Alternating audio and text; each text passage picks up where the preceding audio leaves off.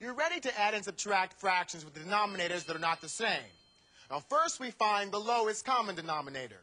Here's how we do that. We look at the denominators of the fractions. We ask, what's the first common number for the denominators? What is the first common number for 6 and 4?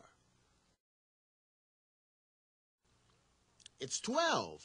It's the first common number, so it's the lowest common denominator.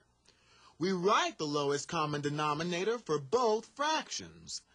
Now we find the equivalent fractions for 1/4 and 4/6. First, we figure out the fractions of 1 in both equations. Here, we multiply 4 by 3 to get 12. So the fraction of 1 is 3/3. We multiply 6 by 2 to get 12. So the fraction of 1 is 2/2.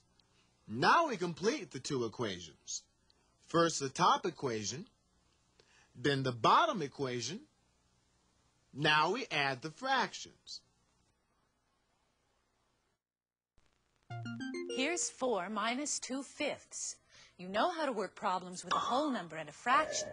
You can work the problem the same way when it's written like this. First, we write 4 as a simple fraction. What fraction?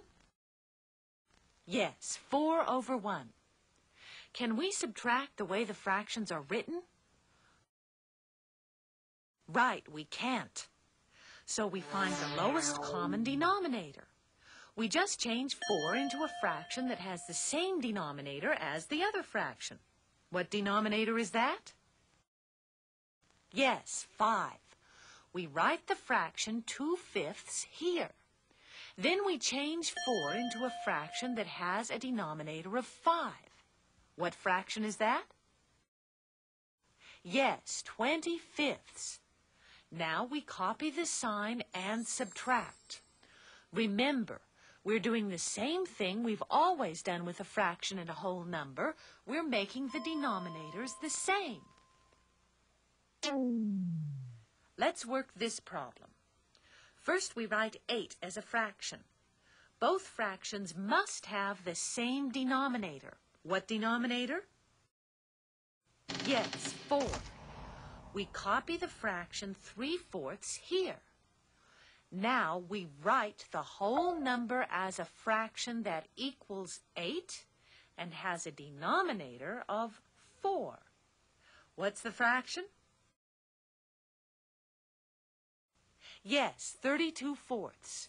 We copy the sign and add.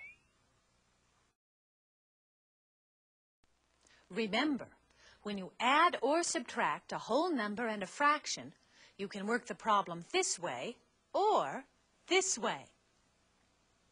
You make the denominators the same and then work the problem. And you get the same answer if you write the fraction of 1 for the whole number. The fraction of 1 just shows what you multiply 4 by to get 20/5.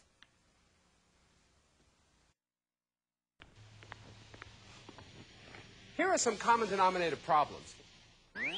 They are easier to work when they are written like this. So when you're given a problem like this, check the sign to make sure it's a common denominator problem. Then rewrite it like this.